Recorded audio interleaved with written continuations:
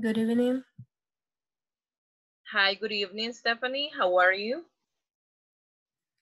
I'm fine. And how about you? I'm good. Thanks for asking. Okay. Okay, so we are going to wait for the others. I think that they, well, it's a little bit late.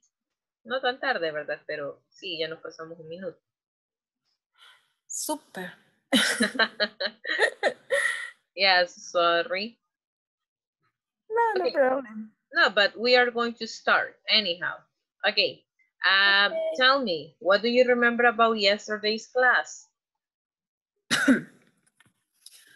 Well, I remember they use the past, the simple past, and present perfect. Okay. So what's the difference between the simple past, sorry, the present perfect and the simple past?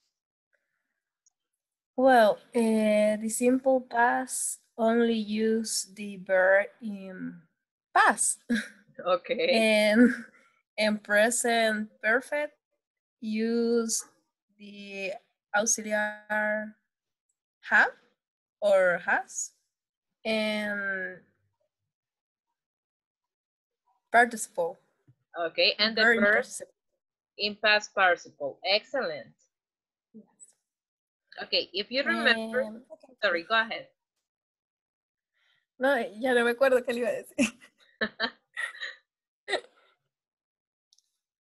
I Yeah, forgot. I'm sorry. Sorry. Hi, Giselle, how are you? Hi, I'm Colby. Yeah, it's really cold today. Yes.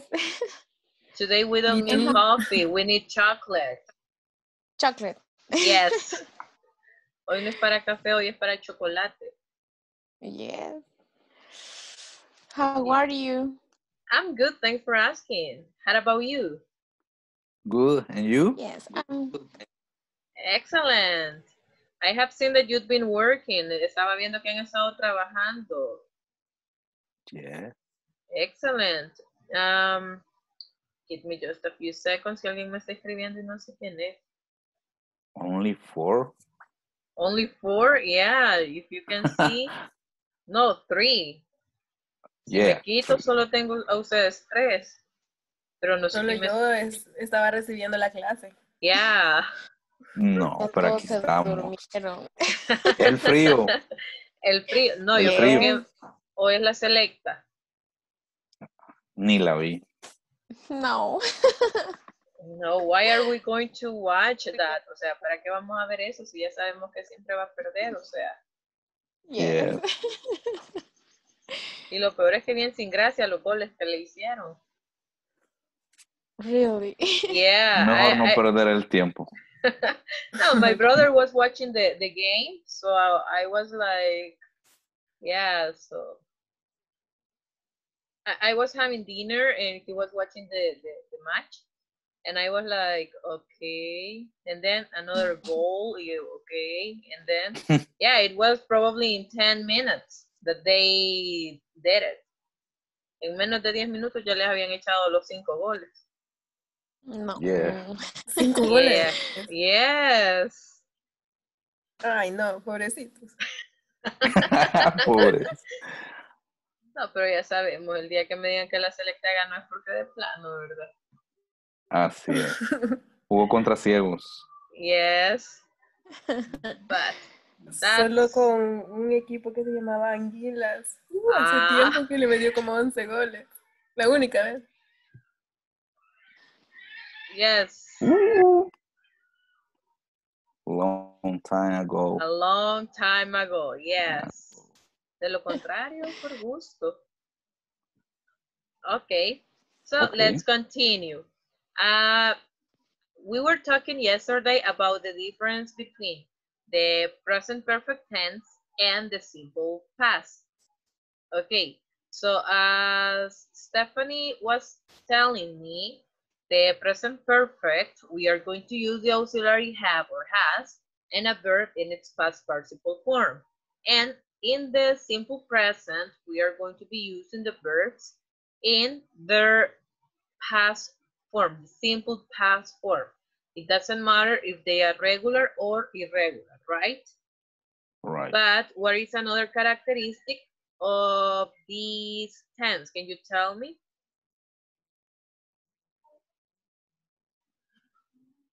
In the past simple, use time,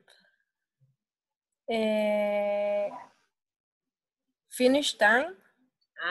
For example? Last week, for example, yesterday. Okay. 19, for example. Okay. 19. Excellent. Yes. When we are talking about simple past, we also use time expressions, meaning that it's something that already finished. And as you were saying, we have yesterday, last week at 3 o'clock in 1991, or you can say in 1998, in 2010, 6 months ago, a week ago, and so on. And with the present perfect, as we already know, we don't have a specific time. Ahí sí no estamos dando un tiempo en específico, es decir, que no ha terminado aún. ¿Ok? Me acuerdo que nos quedamos haciendo o trabajando en estos ejercicios. So we will continue with the following. That says, put the verb in the present perfect or past simple. You can see that there we have two examples. Tenemos dos ejemplos. Veamos. Let me see. Giselle, can you read them, please? Okay. My friend is writer. He has written many books. And the And second one? Yes. We didn't have a holiday last year. Okay, excellent.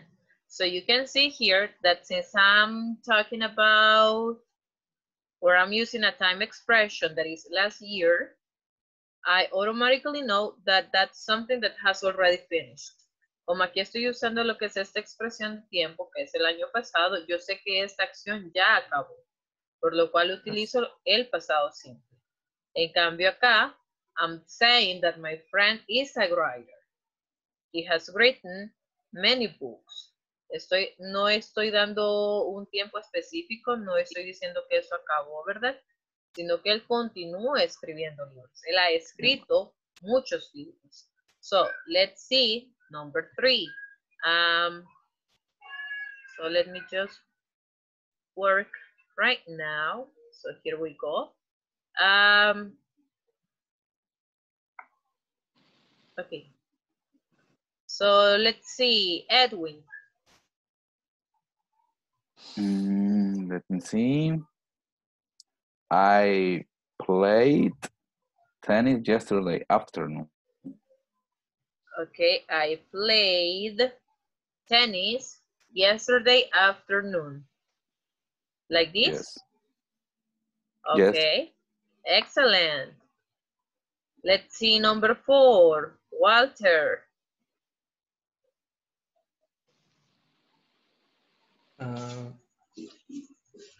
What time did you go to bed last night?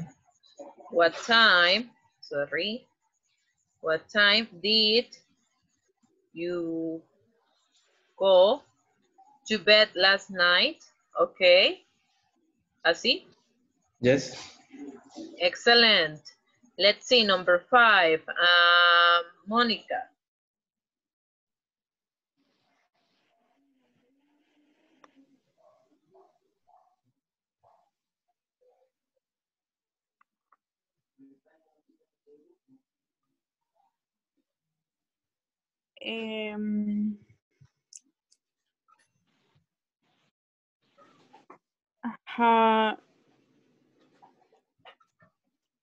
Have you ever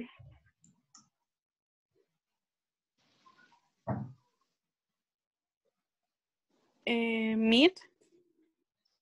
That is the verb in simple present. In simple past or past participle, what is it?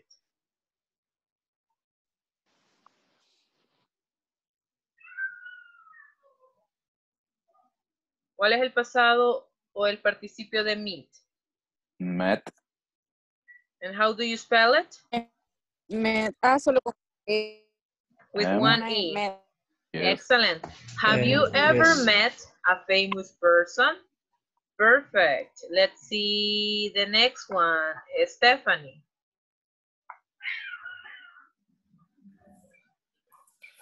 The weather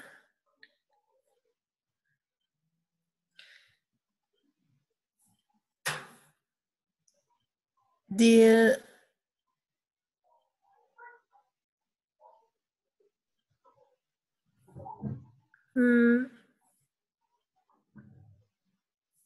The weather.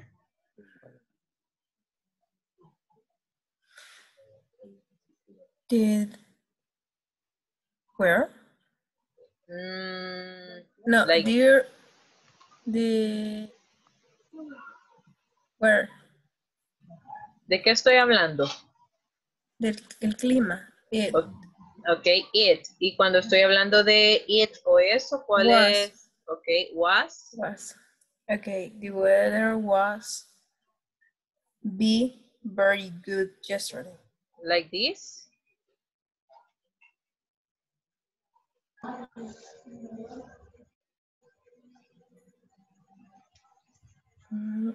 The weather and wasn't. I'm sorry. Wasn't very good yesterday. Like this. Yes, I don't know. No. Okay. So we have the weather wasn't very good yesterday. Remember that the verb be, el verbo to be no va a necesitar lo que es otro auxiliar. Okay. So we cannot say wasn't be or wouldn't be. So why? Okay. Because here we have it in its negative form. Ok, aquí ya está de forma negativa, ya no necesito nada más. Ok. Okay. Thank you. Let's see the next one. Giselle. Okay. My hair is wet. I just wash. Quiero ver.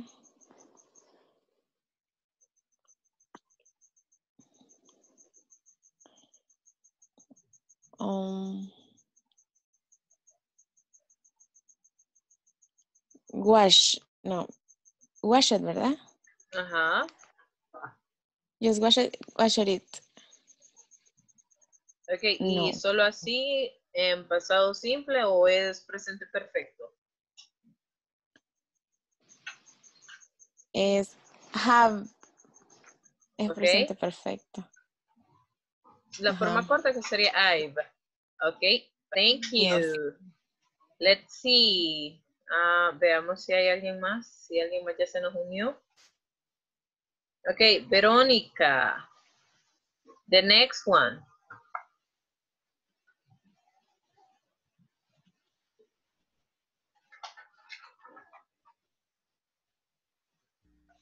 Good evening. Hi, good evening, Verónica. I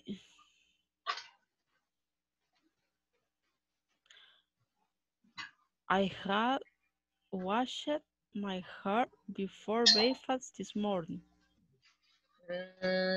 Okay, so you can see that here we have time before breakfast this morning. Estoy hablando de esta mañana, es decir, una acción que ya acabó. Si es una acción que ya acabó, ¿qué tiempo voy a usar? Simple past. Simple past. Ok, entonces, ¿cómo me quedaría? I washed. Okay, I washed my hair before breakfast this morning. Thank you. The next one. Carrie travels a lot. Edwin? Let me see. She has, or she's, she has visited many countries. Excellent. She has visited many countries. And the last one, let's see, Walter.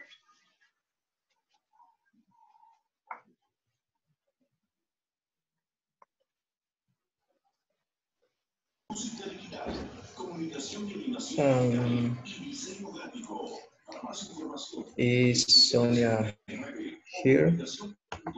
No, she isn't. No, she isn't come yet. Like this? Yes. Pero aquí me está mezclando el... Sí, sí, no.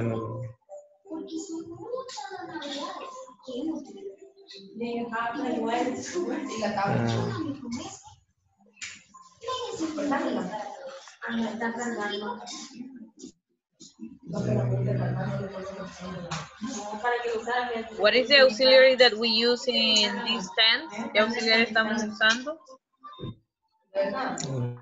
Has. And what is the negative form for has? Hasn't. Okay, excellent. No, she hasn't come. She hasn't come yet. Yes. Yes. Okay. Exactly. Excellent. You're welcome. Tell me, is this clear for you? ¿Está claro esto o tienen preguntas? It's clear. It's clear? It's clear. Only more practice. Yeah, we need more practice. Okay. Excellent. Yes. Pero de ahí estamos todo bien, ¿sí? Yes. Okay. Excellent. So we are going to continue. And the last topic that we are going to study for this module and also section, it's about for and since. Vamos a estudiar lo que es el for y since. Y vamos a ver cuándo lo usamos o cuál es la diferencia entre cada uno de ellos. Then we are going to be practicing. We are going to be making some exercises as well. Okay? So here we go. The use of for and since will be explained. Note the expressions. For and since. How long did you live in Thailand? I lived there for 2 years. It was wonderful. How long have you lived in Miami? I've lived here for 6 months. I love it here. I've lived here since last year. I'm really happy here. Let's talk about for and since. For plus period of time. For 6 years, for a week, for a month, for hours, for 2 hours. I have worked here for 5 years. Present perfect with for. She has lived here for 20 years. We have taught at this school for a long time. Alice has been married for 3 months. They have been at the hotel for a week. Since plus a specific moment. Since this morning, since last week, since yesterday, since I was a child, since Wednesday, since 2 o'clock. I have worked here since 1990. Present perfect with since. She has lived here since 1980. We have taught at this school since 1965. Alice has been married since March 2nd. They have been at the hotel since last Tuesday.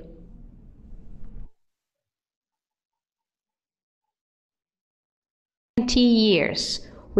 Okay, so you can see that here basically we are talking about the difference between for and since. I love it here.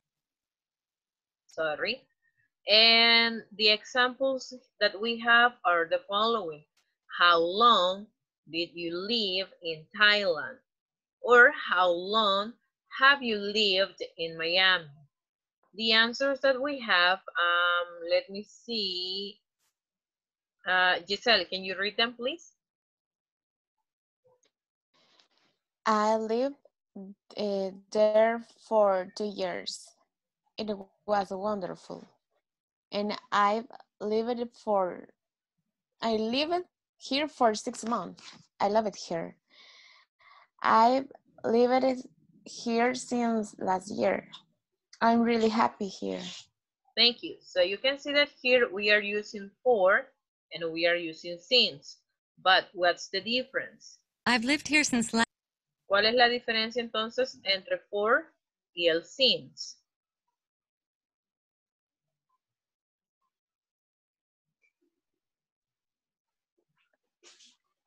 Que since le dice como el periodo, un periodo específico, cuando inició más o menos.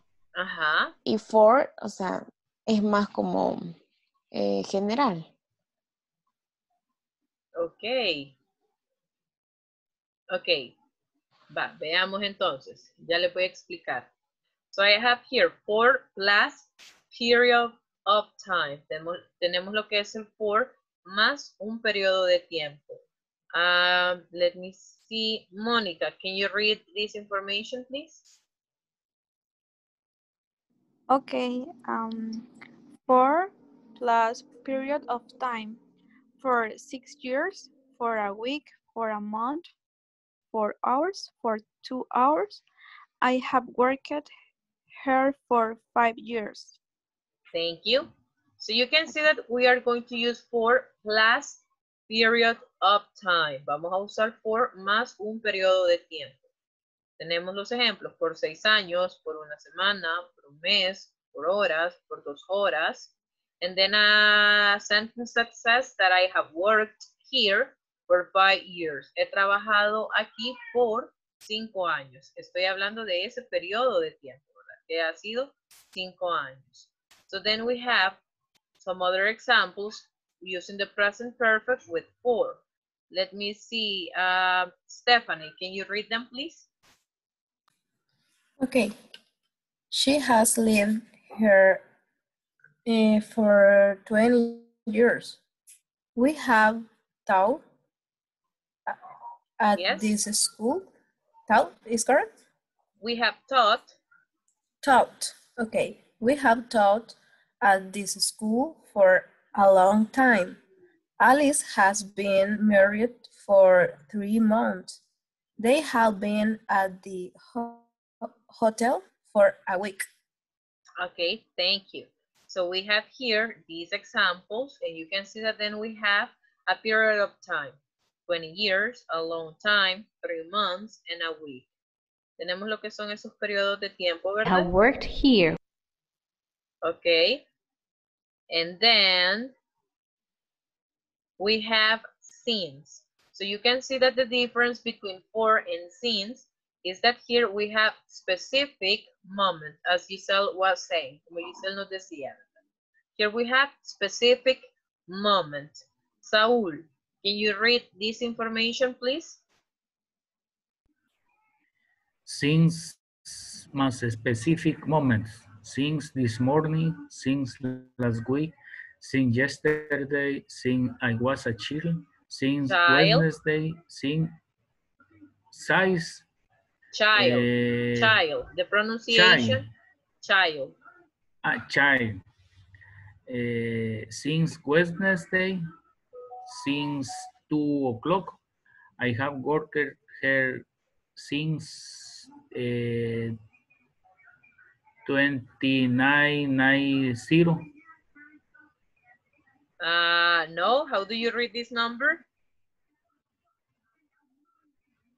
I have worked here since 29.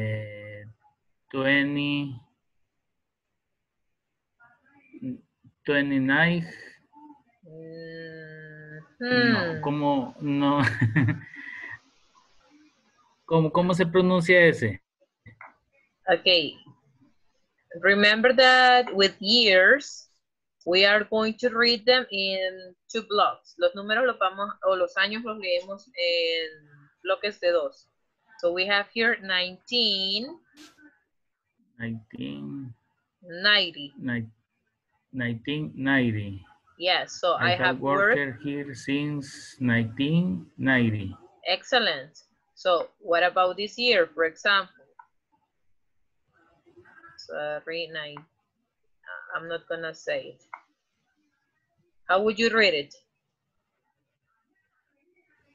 1986. Excellent. How about this? Sorry. Ese es un 2. Vamos a hacer, ok. So, how about this? 20.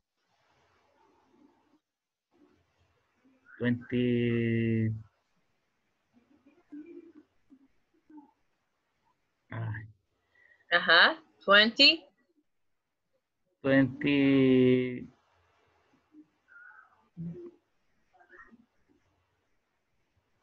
I do not remember. You don't remember? 15. 15. Okay, 2015 or 2015. Excellent. Thank you, Saul. Okay. So let's continue. Now we're going to have, let me see. Walter, can you read these examples, please? Okay. Present perfect with signs. She has since, sorry. She has lived here since 1980. We had taught at this school since 1965. Alice has been married since March 2nd. Okay. They had been at this hotel since last Tuesday. Tuesday. Okay, excellent. So you can see here that we have the present perfect with since. Igual, ¿verdad? Como mencionábamos anteriormente, aquí estamos siendo más específicos, ¿verdad? We have, she has lived here since 1980. Ella ha vivido aquí desde 1980. We have taught at this school since 1965. Hemos enseñado en esta escuela desde 1965. Alice has been married since March 2nd. Alice ha estado casada desde el 2 de marzo. And they had been at the hotel since last Tuesday. Ellos han estado en el hotel desde el martes pasado. No sé si esto está claro o si tienen preguntas.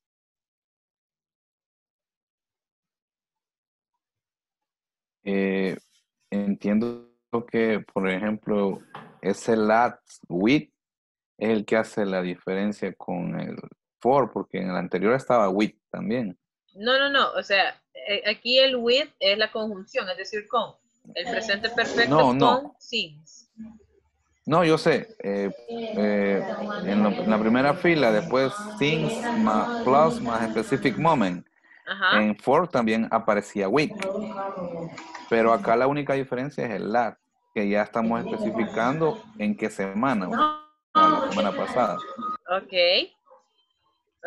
permítame. Yo lo que entiendo, Miss, es, como mencionaba Giselle, que el for es un tiempo específico.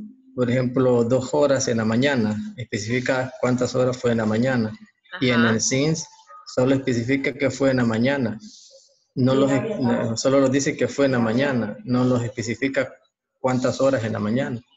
O si nos da una fecha del año, no los especifica cuántos meses en ese año o cuántos días en ese año. Okay. Algo general, y en el for sí nos especifica 3 meses al año o 2 meses al año, ya más específico, usando el for. Vaya, el for es un periodo de tiempo. Y sí, aquí quizás lo que estamos haciendo es contabilizar, por decirlo así. Es decir, estamos contabilizando los días, meses, años, etc. En cambio, el since, estamos hablando del inicio del periodo, ¿ok? the start of the period. ¿Ok? Ok. Para ponerlo un poco más claro. ¿Ok? Tenemos que vamos a usar for plus a period of time. Más un periodo de tiempo. Como lo tenemos acá un poco más explicado. So you can see for 3 days, an hour, a week, a month, 5 years, 10 minutes, 2 hours, 4 weeks, 6 months, and a long time. O sea, estamos hablando del periodo de tiempo. En cambio, con el since, estamos indicando desde cuándo ha iniciado dicha acción. ¿Ok? Es decir, desde el lunes, desde las 9 en punto, desde el 24 de julio, desde enero, desde 1985 hasta acá, me pueden decir, desde el miércoles, por ejemplo, desde el miércoles, desde las 2:30, desde Navidad, desde que tenía 10 años, desde que llegamos, o sea, estoy indicando acá el inicio de ese periodo, ¿ok? Y acá solamente estoy hablando del periodo de tiempo, es decir, cuánto tiempo eso o dicha acción se ha estado realizando, ¿ok? No sé si queda así un poco más claro. Yes. Yes? Yes. Yes. Yes. Okay, so you can see here. Vaya, le voy a poner el ejemplo que está acá. Jill is in Ireland. She has been there for 3 days. Estamos diciendo que ella ha estado ahí por 3 días. O sea, ahora estamos que miércoles, es decir, ¿cuándo llegó ella? Monday. Ok. Estamos contabilizando el tiempo que ella estaba ahí, es decir, 3 días. Pero yo también puedo decir, she has been there since Monday. Ella ha estado ahí desde el lunes. Estoy marcando, estoy diciendo acá, desde cuándo ella está ahí. Aquí estoy diciendo el tiempo que ella lleva, ¿verdad? Ya ahí. Ok. So let's see other examples. Veamos los otros ejemplos. Okay, let me see. Veronica, can you read the examples that we have here, please?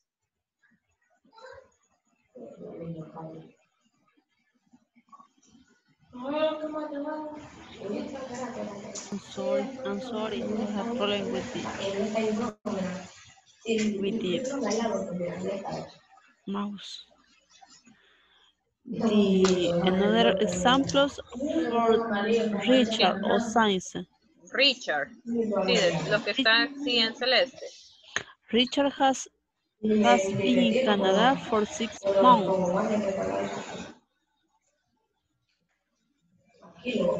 No, Science 6 months. Only read. Yes, only read, please. We have been waiting for 2 hours. No, Science 2 hours. I have lived in London for a long time. Okay, thank you. You're welcome. Okay, let's see, continue, Saul.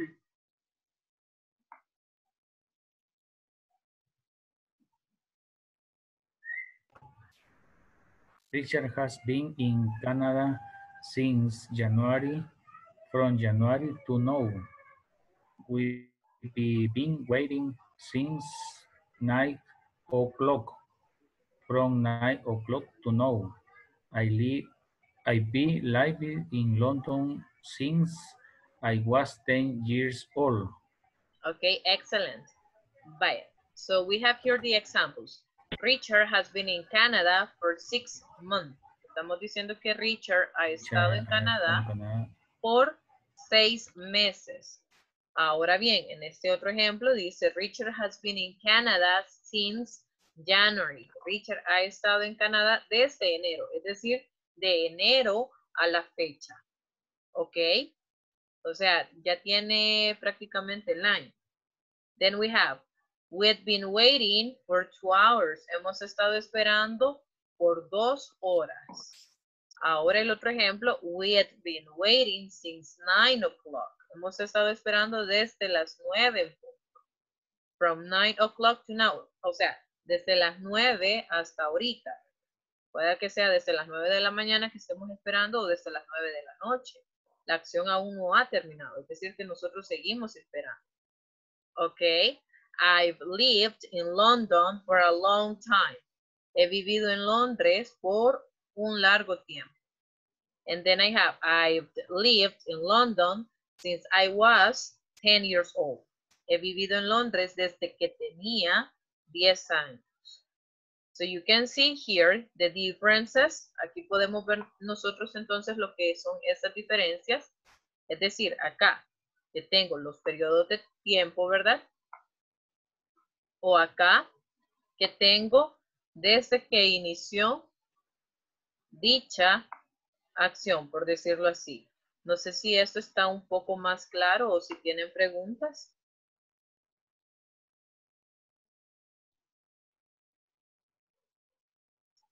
It's clear. It's clear. Vamos a ver qué tan claro está. Yes. Okay. So we have the next exercise. Write for or since. Vamos a ver. Number 1. Vamos a leer. Stephanie, number 1, please. Okay. Jill has been in Ireland since Monday. Since Monday. Okay. Number 2, Giselle. Jill has been in Ireland for 3 days. Okay, has been in Ireland for 3 days. Excellent. Let's see, number 3, Monica.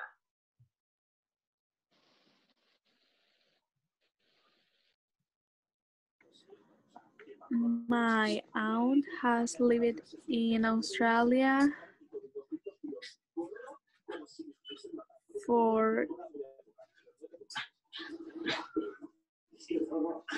15 years. You said for 15 years. Okay, do all of you agree? ¿Están todos de acuerdo? Yes. Yes. Excellent. Let's see the next one. Susan.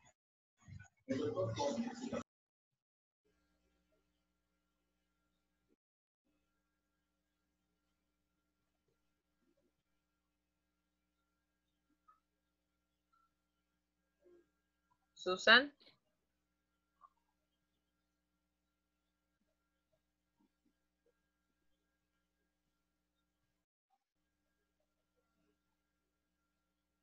Okay, so let's see. We're going to have Edwin, the next one, please.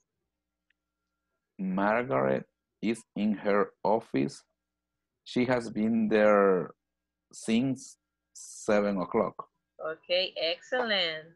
She has been there since 7 o'clock. Perfect.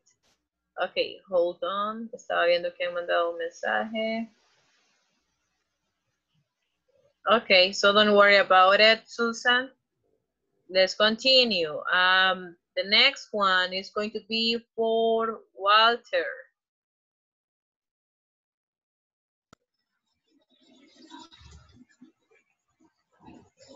India has been an independent country since 1947. Excellent. Since 1947. Okay, let's see the next one. Giselle. The bus is late. We've been waiting for 20 minutes. Excellent, for 20 minutes. Saul, the next one, please.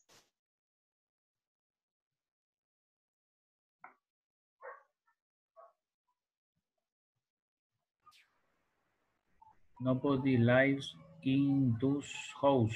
They have been empty for many years. Excellent. For many years. Okay, and the last one, let me see. Let me check. Verónica.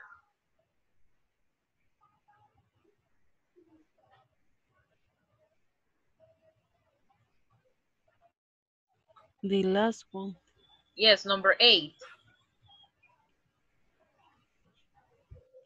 Mike has been ill for a long time. Uh-huh. He has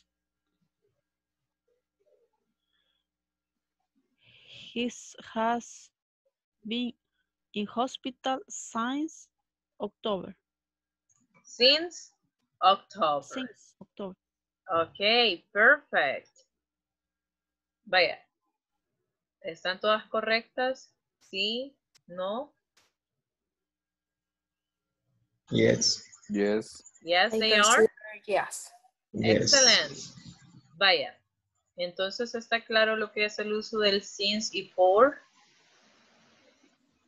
Or do you have questions? Yes, it's clear. It is clear? It's clear. Okay, Yes. excellent. It's clear. Let me see. I think that I have. Okay. Yes, I have other other sentences here. So let me just share them with you. Just making sure, okay? Solo para asegurarnos que todo está claro. No confía en nosotros, Vanessa. No, no es eso. Es broma. A mí me gusta que todo quede claro y que me expliquen por qué es así, ¿ok? No solo porque sí, sino que me digan, esto es así porque estoy contando tiempo o porque estamos hablando desde que inició la acción, etcétera, etcétera. ¿Ok? So, these are the last sentences that we are going to be working with right now. So, let's see. ¿Quién va a iniciar? Mónica.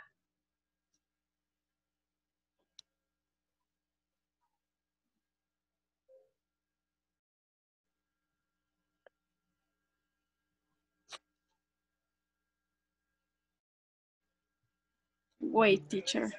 Okay, yes. So I'll give you the instructions. Sorry, it says complete the sentences with for or since. Vamos a ir completando las oraciones, ya sea con for o since. Just look at the example. It says, Jill is in Ireland now.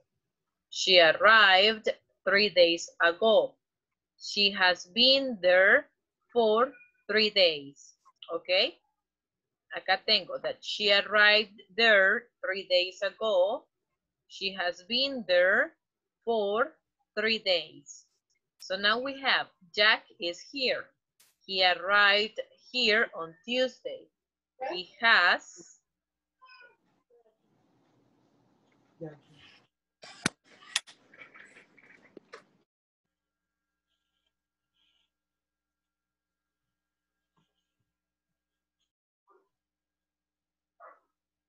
He has since. Okay, he has been, He porque has necesito el verbo en participio. Ajá. arrived. Ajá. Since Tuesday. Okay. He has been here since Yes, here. Tuesday, you said.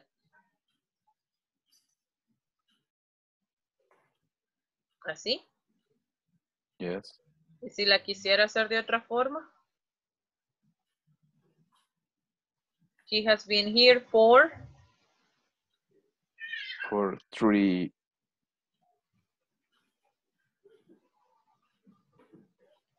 3 or 2. Today. Yeah, we can say for 2 days.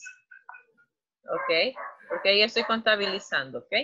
So you can say that he has been here since Tuesday or he has been here for 2 days. Ok, excellent. Pero lo vamos a dejar como dijeron la primera vez. Since Tuesday. So let's see the next one. Stephanie. Okay. It's raining. It started an hour ago. It's been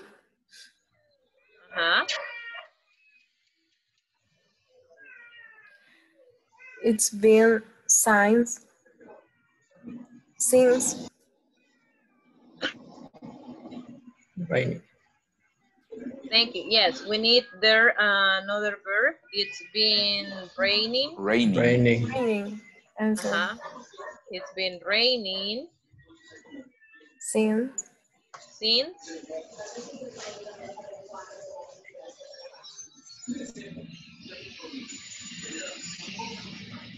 one hour. Okay, since an hour. Excellent. Let's see the next one.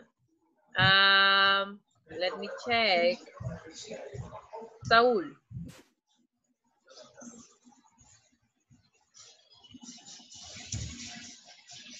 I know Sue. I first met Sue 2 years ago. I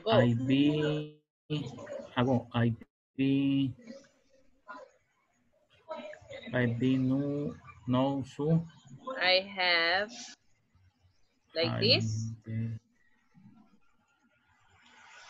No Sue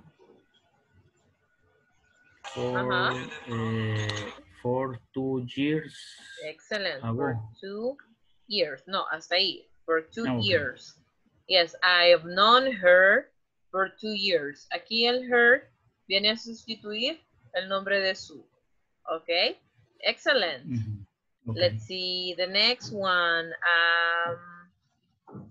Okay, Susan told us that she's having problems, so we're going to have, let me see, Veronica.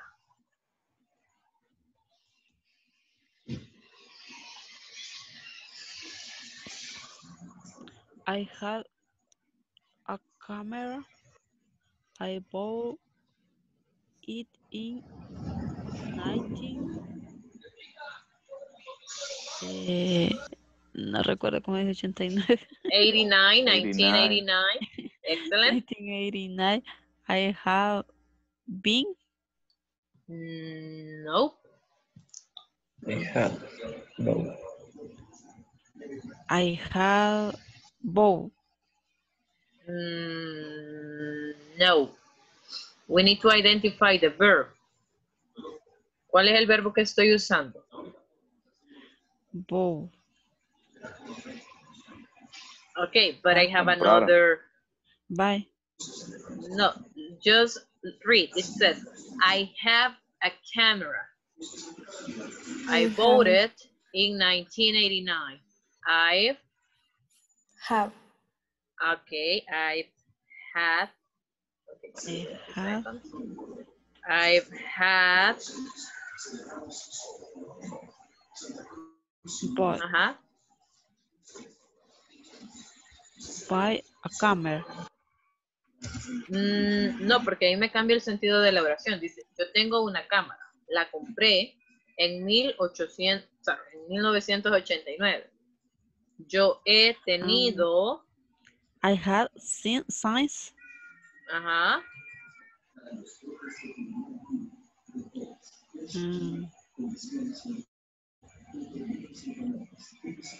90 Camera. I had camera. I had it. Oh. Yeah, aquí lo que hacemos es sustituir, ¿verdad? Para ya no escribir la cámara. I use it. I've had it since 90, like this. 89. No, 19. Ah, okay, excellent. 1989. Perfect. Thank you. Let's see. Let me check. The next one, Giselle, please. They are married. They got married 6 months ago. Ajá. They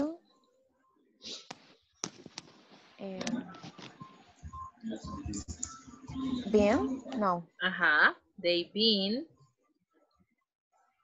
married for okay. 6 months. Excellent. For 6 months.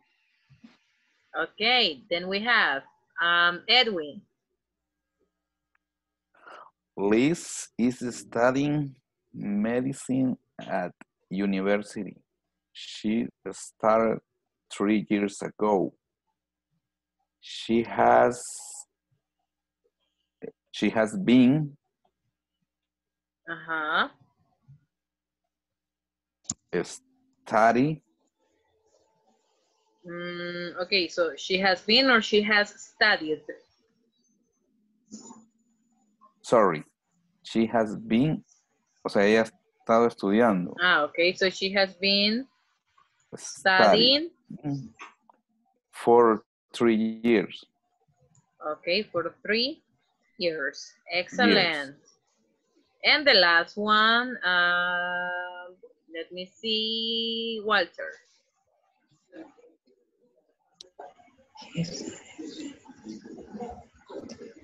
They plays the piano. He started when he has 7 years old. They has been played. You can say they has played piano. Piano. Since 7 years old. Since he was. Since he was 7 years old. Okay, excellent. Thank you. Okay, preguntas.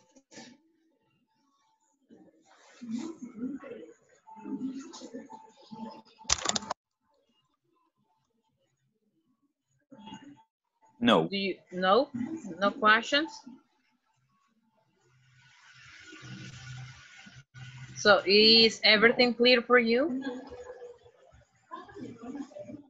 Yes. Yes. ¿Todo claro? Ok, yes. Excellent. Vaya, me parece. Con esto estaríamos terminando lo que es la sección 5, ¿verdad? Lo que es el módulo preintermedio. No sé si tienen alguna pregunta de todo lo que hemos estudiado hasta acá o si todo está claro. No.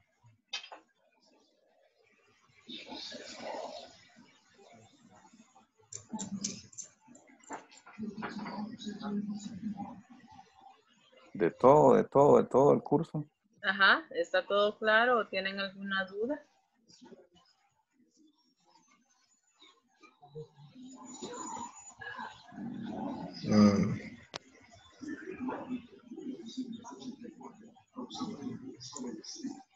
¿Cómo responderle? ¿No? ¿Cómo responder el qué? Que no nos acordamos de todo. Ah, ok. Pero en su momento queda claro. So we need more practice. Yes. Yes. We need. Ok, vaya, Verónica dice que a ella le cuesta el uso del been. Vaya, con el been, o sea, es lo que es el verbo to be. Ahorita nosotros lo que hicimos fue como combinarlo, es decir, hemos estado usando el presente perfecto continuo. Yo he estado estudiando porque lo hemos usado en ing. I had been studying or she has been studying. We had been learning. O sea, ya estamos usando lo que es el verbo to be, pero en participio más el verbo en ing.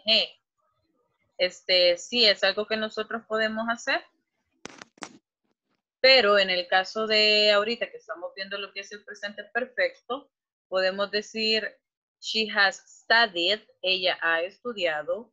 We have studied, Por ejemplo, hemos estudiado inglés, or we have learned, hemos aprendido, the present perfect, for example. We have played, hemos jugado, o hemos tocado el piano, for example. We have played the piano. Para no estar diciendo he had been, or he has been playing the piano. Él ha estado tocando el piano. Ok, sí, nos pasamos quizás a lo que fue el presente perfecto continuo, pero sí se puede, ¿verdad? Ok. Y sí, quizás lo que nos haría falta es un poco más de práctica. Yes. Any questions?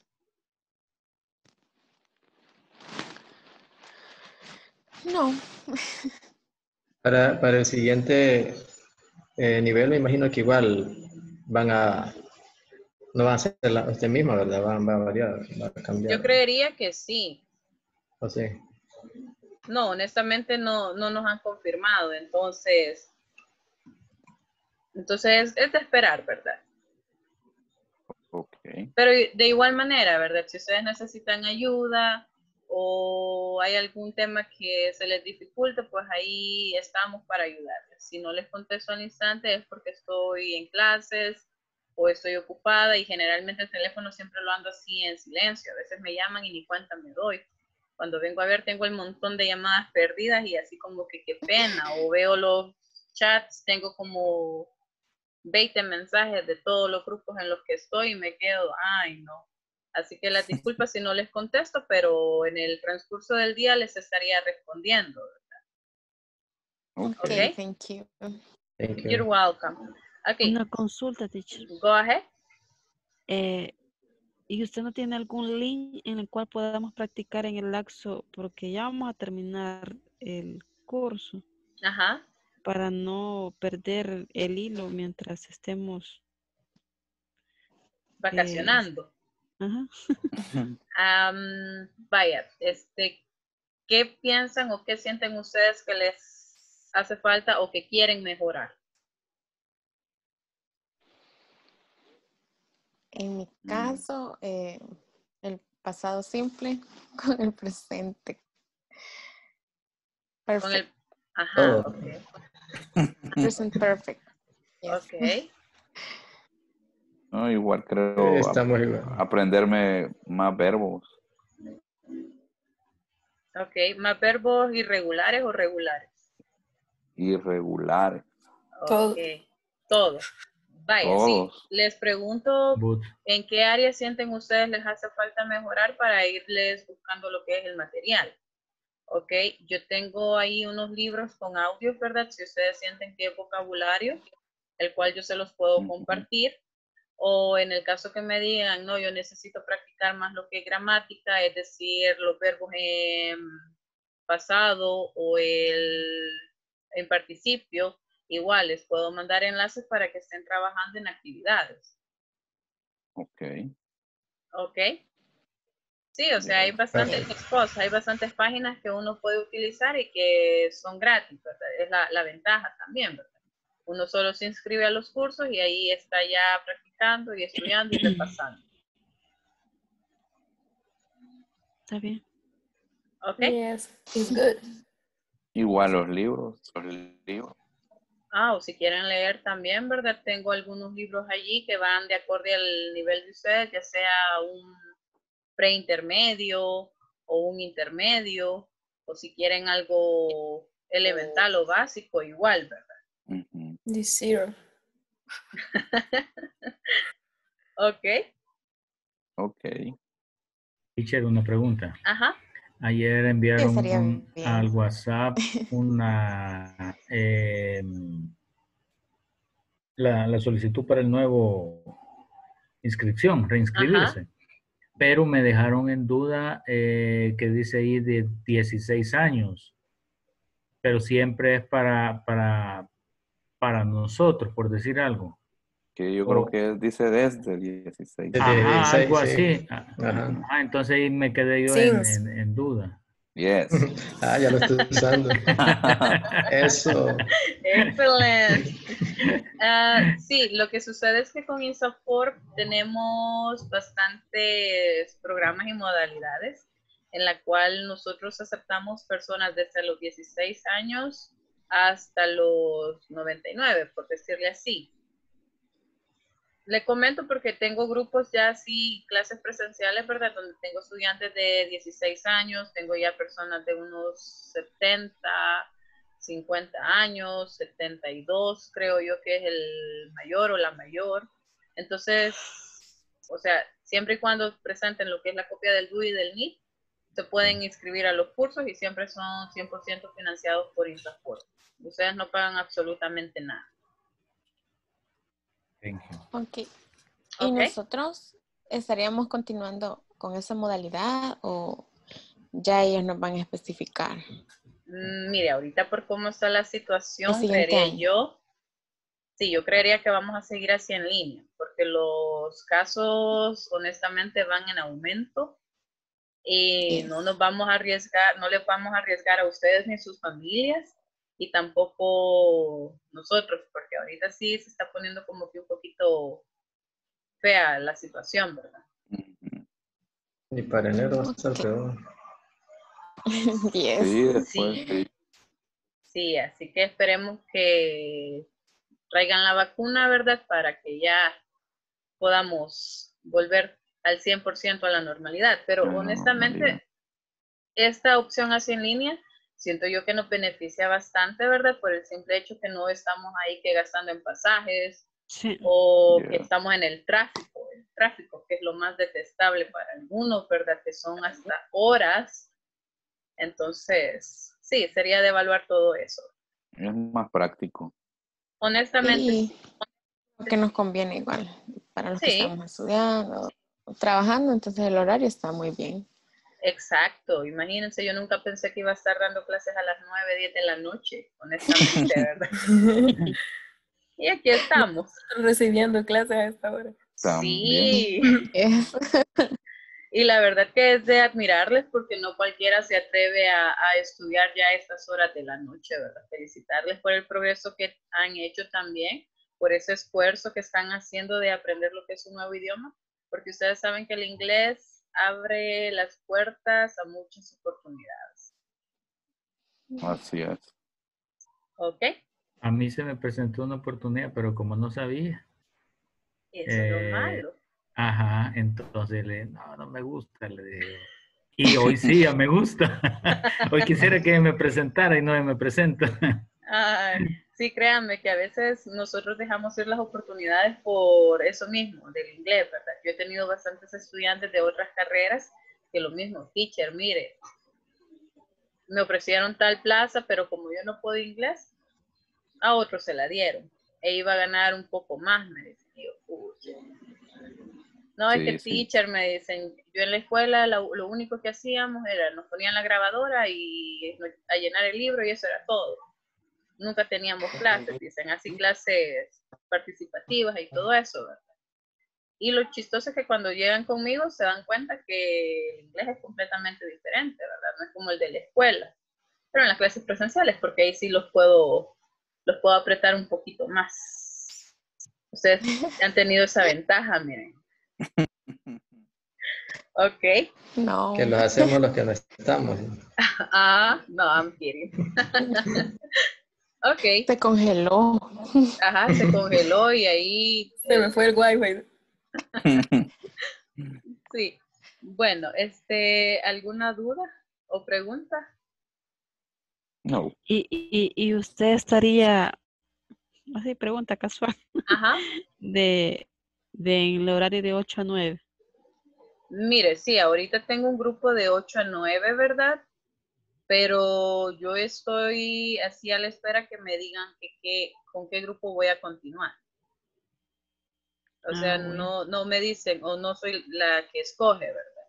Sino que a mí me dicen, vaya, se le ha asignado tal módulo o tal grupo de 8 a 9 o de 9 a 10. Y yo ahí estoy a la expectativa, ¿verdad?